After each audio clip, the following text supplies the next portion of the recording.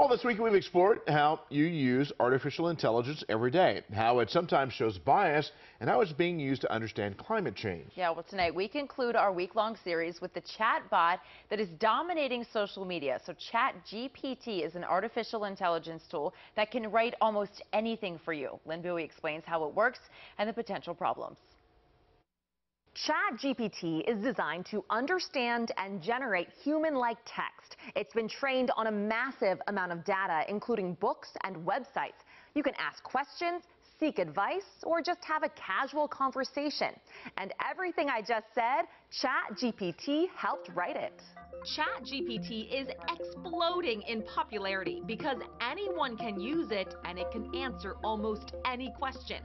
For example, you could use it to write press releases, legal briefs, or homework assignments. You will say, write an essay on the causes of American Revolution as a freshman in college. It will do that? It will do that. Dr. Anupam Joshi is director of the Cybersecurity Center at the University of Maryland, Baltimore County. He says ChatGPT could threaten people's jobs, including mine.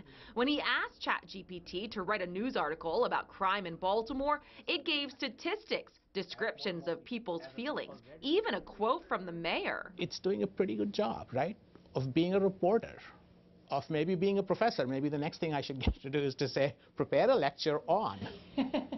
ChatGPT can do a lot, but it does not know everything. Let me ask what the weather will be in Baltimore this weekend. It says, I'm sorry, I do not have real-time access to current weather information.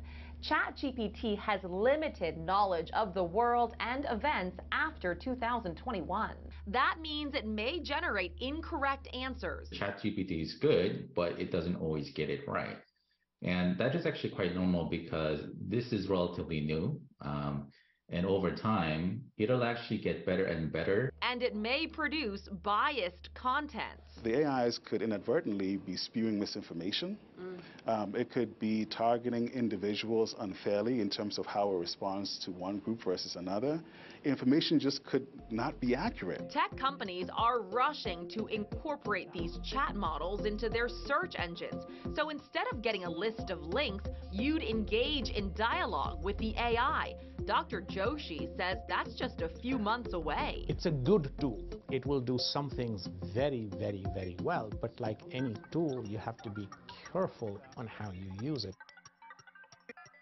The company OpenAI released ChatGPT in November, and right now they're doing a research preview to get user feedback so you can use it for free.